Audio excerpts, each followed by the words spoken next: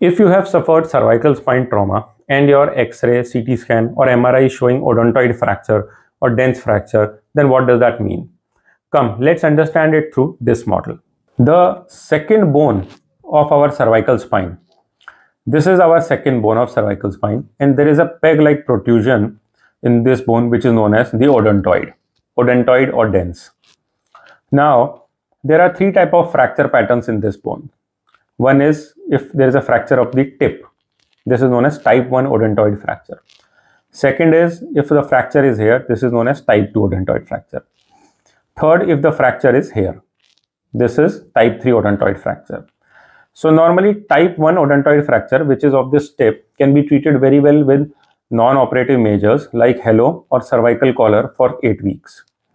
Type 2 fracture, that is the fracture through this part, is little more dangerous and challenging. If there is a type 2 fracture and there is more than 5 mm of displacement or 10 degree of angulation, then surgery might be required.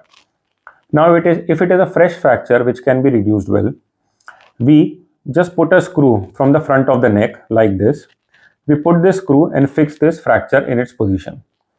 Now after that, patient has to wear a collar for 8 weeks, and then we remove the collar and patient can go back to activities.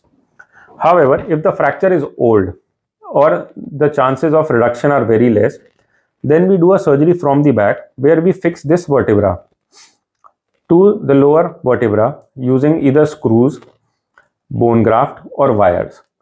We fix these two vertebrae or we fuse them in the normal position so that there is no abnormal movement at the front. This surgery is done from the back of the spine, that is from the neck part, and this screw surgery is done from the front.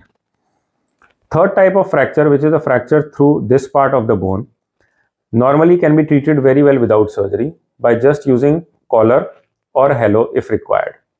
So if your MRI, X-ray or CT scan is showing odontoid fracture, then see what kind of fracture it is. Based on your symptoms and the type of fracture pattern, you may or may not require surgery. However, if surgery is required and symptoms are severe, then don't wait for it, because a neglected odontoid fracture can lead to severe complications. Thank you.